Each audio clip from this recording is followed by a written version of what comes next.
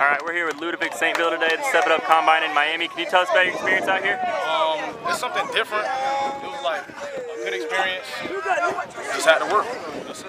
You've been pretty impressive out here. Can you tell us a few things that separates you from the other players? Like my work ethic, how I set up, all that. What are 3 or 4 colleges you're interested in right now?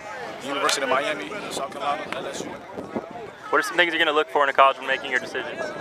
Academics, like love, like teamship. That's what teamship. Awesome, man. Thank you.